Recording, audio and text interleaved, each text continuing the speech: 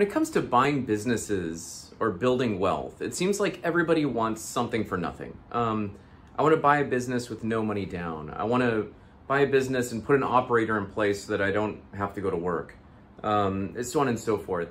And I think that, instead of thinking, what can we not do, we need to get clear on what can we do, and then understand how we build a flywheel around that so that we can build all of the wealth and freedom and mastery that comes along with it, okay? And the shortness of these three things, okay, is the same reason why people tend to get nervous and maybe not close on a business they're under LOI on. We're gonna unpack what those three drivers are today and how you can build momentum in them in your life. My name is Walker Deibel. I am the Wall Street Journal bestselling author of Buy Then Build, creator of the Elite Accelerator Acquisition Lab. So again, when it comes to buying businesses, there's a lot out there in terms of, hey, I'm going to show you how to buy a business with no money. I'm going to show you how to buy businesses and put operators in so that you can scale to all these companies and, not do any work, all of these other things. And the thing is that, like, I believe that, look, I always joke that what I sell is hard work. Okay. And there's truth in that. It's sort of like, if you go talk to a real estate agent and they say, okay, what kind of house do you want to buy? And you say, I want to buy like something in the million to 2 million. And they're like, okay, sounds great. Nice house. How much money do you have? And you're like, oh, none. I'm just going to leverage the seller and the banks. There's just a lot of undercurrents and resistance in terms of the things that you're getting teed up to do. And so, the thing is that what I've realized is that, we all know that there's no shortcuts, okay? We just know that there's things that are scalable over time, and we want to try to figure out what they are and how we can enhance those in our life and what it is that we do, okay? The truth is that in order to get something, okay, from a seller or from the universe or whatever it is, okay, you've got to build sort of an engine, okay? And the way that you build things is that you give. Okay, you give and you give and you give, and that's what entrepreneurship is, okay? So what are these three drivers? Well, the first thing that you can give, okay, is time, right? And if you give time, we often like to think of this as, you're giving time for money. So you're an employee or you're in the, service industry or whatever it is, okay? So time, that's the first thing that you have, okay? The second thing that you have is money, all right? So you can give money. All right, and the epitome of all money and no time would be like investor, right? And then the third sort of thing that you have is skills, okay? And this is I guess I'll draw a brain. I don't know that that's a but this is sort of like that's a brain. This is sort of like the area where investing in yourself and all of these types of things work towards increasing your skill set, right? And so the thing is like, as I looked at this and I started to think about, okay, when it comes to buying a business, okay, what are you doing? So if this is your first business you've ever bought, you might be using an SBA loan, all right? And if you're using an SBA loan, you're using a lot of, other people's money, in this case, the bank. Maybe you're utilizing investors if it's a bigger deal or whatever you're doing. But there's some kind of cash infusion of some kind. There's some kind of skin in the game in the same way that you might be, buying a house, okay? So you've got a little money in this. I'm gonna call it a little money because you're buying something, of major money. So you've got a little money. Let's call that sort of like level one, right? And then, your plan, of course, is to go in and give it all of your time because you're getting all this money for free in exchange for buying this company, and you're signing a personal guarantee on it probably. And so the concept here is, you're giving it, maybe level one money, level 3 time. You're going to spend a decade or half a decade, or more, or your career in this business, building this business, right? So you're giving your time and a little bit of money, okay? Now, this is, I think, the skill side is where people really get hung up, right? So I'm going to go with, you've got to have some kind of minimum skill set if you're going to be like buying a company, okay? If you go into the bank and say like, look, I've never done anything before, then it's going to be tough to pull this all together. So you have to have some kind of competency.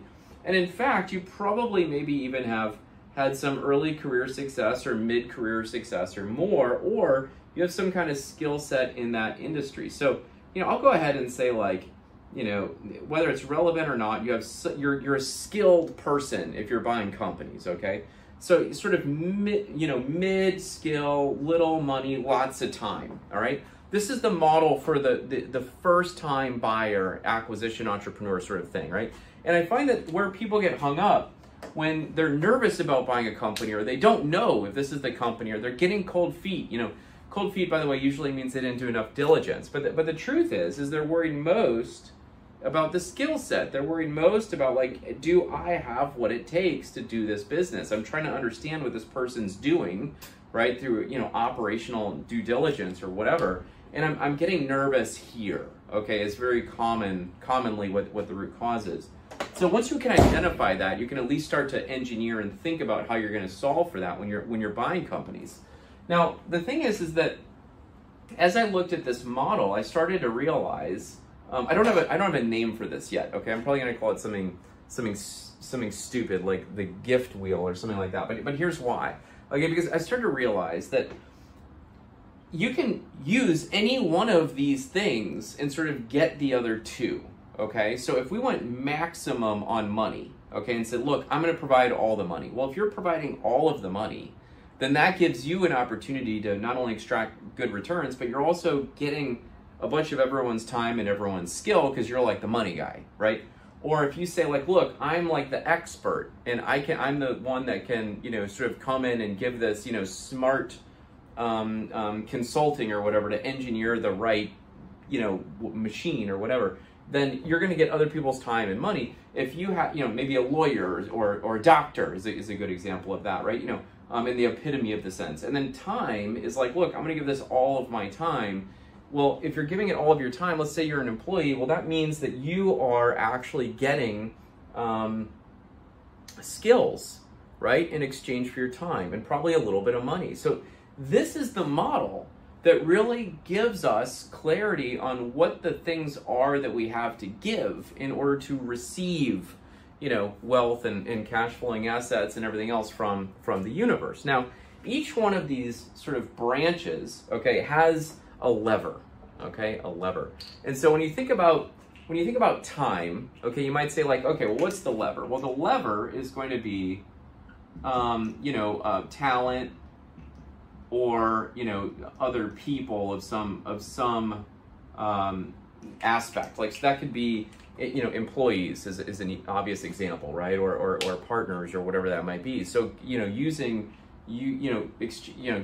hiring people in order to do more things. Okay, I did another video about the Dan Martell's replacement ladder. You could look at that and understand how you hire people in order when building a business, right? But if it comes to money, all right, the lever is going to be, I'll just put other people's money here, OPM, and that means, investors, right?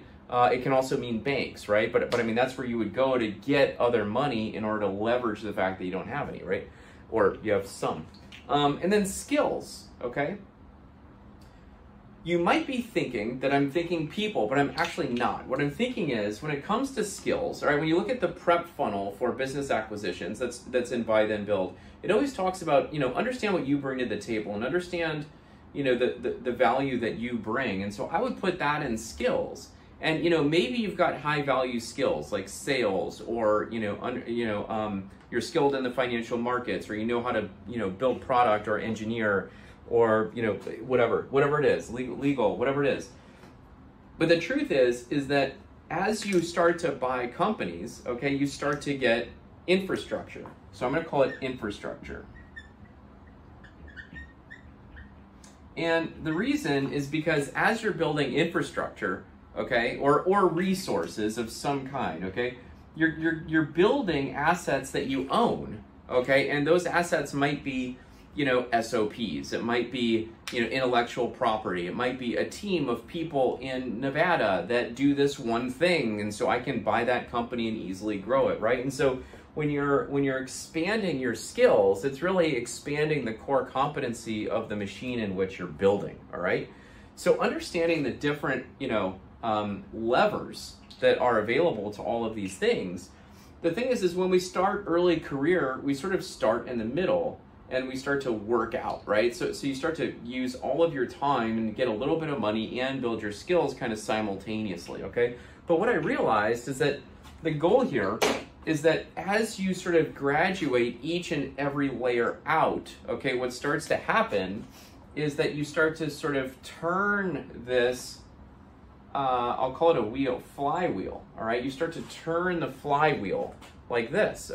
And as you turn this flywheel, you start to build, you know, scalable, don't read my writing, assets, okay, and cash flow. Now, look, I'm just working through designing this model right now, and I'll just share with you one thing that I found interesting is that as you start to work your way outside of the outside of the rim, like as you build your flywheel, you start to get more money, more skills, more freedom, all the rest of it, right? But what's interesting is that, you know, when you go all the way to the maximum of money, what you have is wealth, right? When you go all the way to the maximum of skills, what you have is mastery, right? And when you go all the way to the maximum of time, what you have is slavery, which is the counter. So, you know, let's call it freedom of time. But, you know, the point is that you start to build momentum, and then you start to build your skills, you start to build your wealth, you start to build your freedom and your scalability. And the more that you have of all of these things, the more, you know, wealth and freedom and mastery and infrastructure you're gonna have access to, the more opportunities start to expand themselves. Look, I always try to give an example, so I'm gonna give kind of a you know, one that has to do with business, but you won't necessarily think it will at the beginning.